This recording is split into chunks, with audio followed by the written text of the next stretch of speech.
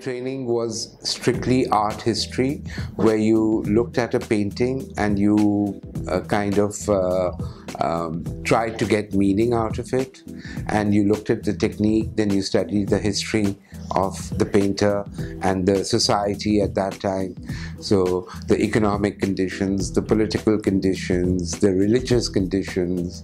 But today I think we've moved on as far as since the invention of and popularization of the camera and the grand agenda of the new liberal policies of democracy and all that. So to be democratic, at first people could not say what they wanted because they had patronage. The patron decided what he wanted the artist to say. It wasn't the artist who decided what he wanted to say. Very few. In the Renaissance, we see the artist taking charge and deciding what they would like to say. You have the whole classical era being revived from the Greeks and then carried on by the Romans and then further by the Christian civilization after the Vatican was established. But you don't see the Eastern side that is not exposed so much, because the general conception is that the artist in the Eastern world was not allowed to do what he wanted to do. And in terms of book production, in terms of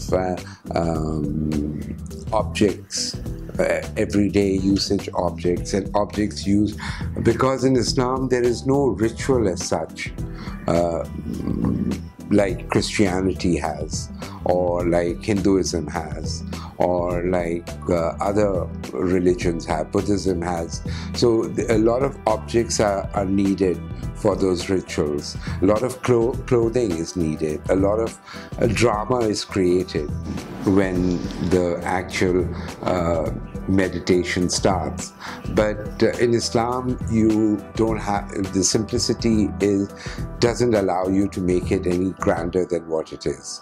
So the arts of Islam are generally patronage related, as taught in the Western culture, not by us. Although the Western modern world adapted a lot from Islam, especially Ibn Khaldun, a 12th century, I would say, a sociologist for the first time.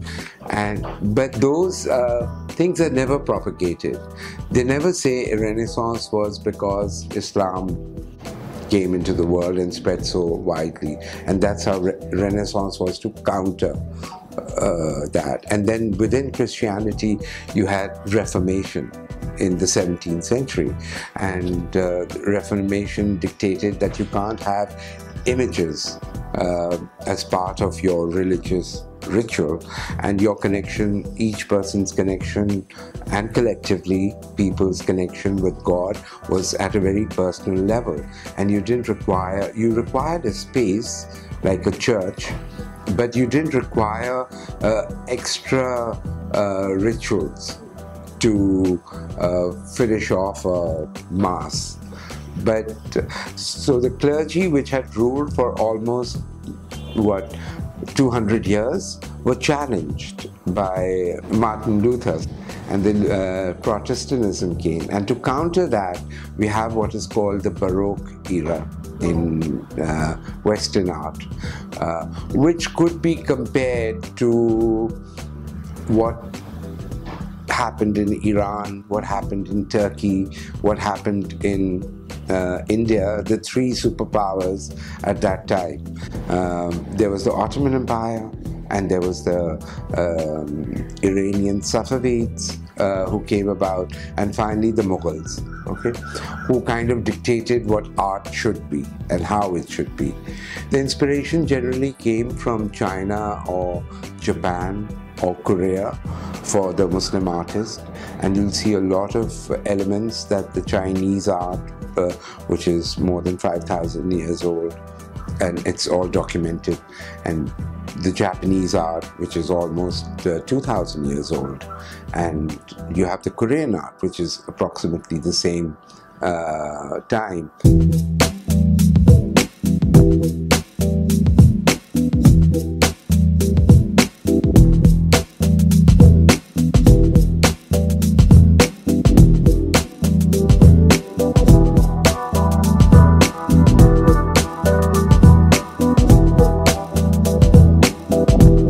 Popularism or democratic rule kind of included the more popular forms of art, which today popular art is what we call contemporary art, something that anyone with a camera can be an artist. And that is how photography has taken a different turn. And so you have videography, you have the new media which is coming in. Okay, so you just take your camera, you click away, and you select what you want to show to the world, and that's how you become an artist. But the process through which academies go, there's a huge debate in the way art is taught academically, because most people just follow what has traditionally been taught in Western universities. Karachi being a metropolis where tradition is always challenged, okay, with so much diverse population and so many different cultures that mingle together. So tradition is not something that I think people from Karachi generally followed, and they challenged it. But in Lahore, tradition is still very much alive because of its proximity to the traditional schools that were established and the artists who were practicing in Lahore being the center, and its proximity to Delhi and its availability to travel to Calcutta. So all those influences kept that tradition alive, and the houses which subscribe to traditional art forms and which do not want to challenge it. So modernity broke all those traditions in the Western world. Okay, I think Lahore kind of still resists, or a faction of Lahore still resists that modernity to come in. Okay, even though they do have the resources, they do have the education, they understand art very well, but they prefer to promote the traditional art forms, which is always very challenging.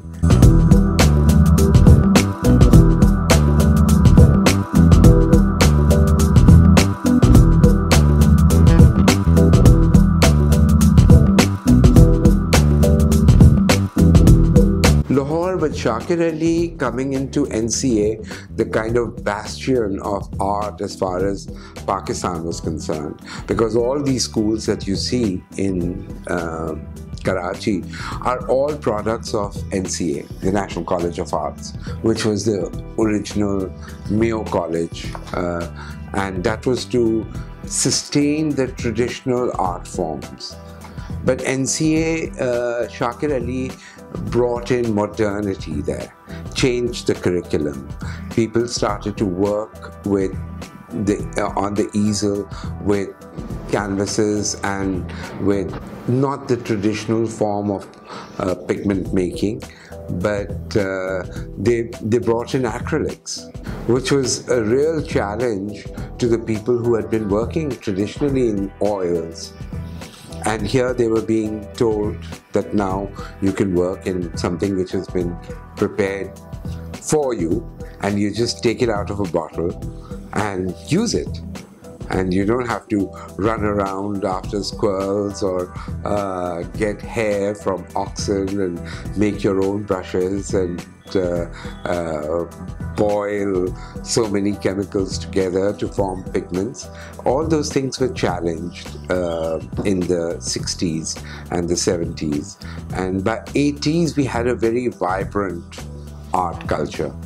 And unlike what people normally say that 80s was also a challenging era for Pakistani art because especially Lahore, not so much for Karachi, but that Ziaul Haq's regime came in and stuff.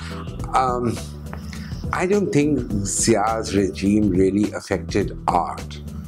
I think it promoted. I mean, if you take music, if you take dance, if you take painting, and you take all the art forms that form what we call in the traditional sense, the art history, all were being promoted like never before.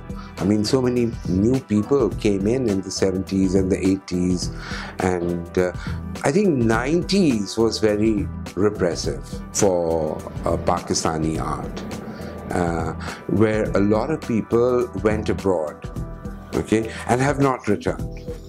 They still practice their art form. Some have returned, yes, but most of the people, 90s was a very confusing time for Pakistan in terms of art.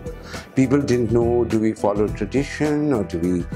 so the whole element of truck art and pop art came up, although Ahmed Parvez and other people had started this movement back in the 70s of pop art. What was happening in London or Paris or New York or San Francisco as a result of students' movements there. Film became an integral part of an art form and still is. Videography and using film as an art form to document or to communicate something. That is what we do at Zabist. Okay, we don't follow the traditional. I mean, we teach our students the traditional drawing, painting, but once the student starts to use a camera or a video or taking film, then very rarely would he or she want to go back to tradition. I mean, the computer is the key here, and your phone. I mean, your iPhones and all your Androids have all these apps that you don't require a huge canvas to work on. The fine arts is not what fine arts was 10 years ago or 15 years ago. Fine arts today is how well can you use the apparatus to your advantage. And maybe you can use the oil, or maybe you can use acrylics, and you can add elements of design.